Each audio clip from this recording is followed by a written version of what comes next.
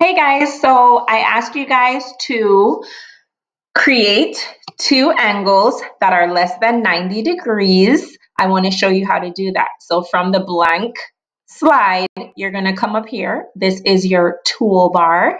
You're going to click on this little link right here, and you're going to see line, arrow, elbow connector. You're going to go all the way down to scribble.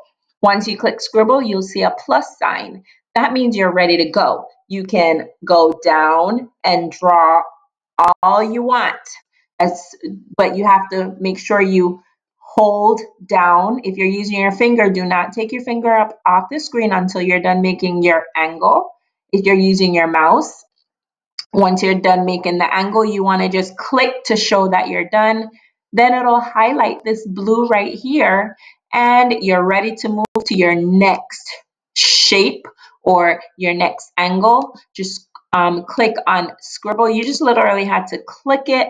When you see that plus sign, you're ready to go. But don't forget, you cannot pick your finger up or unclick the mouse because then it will stop.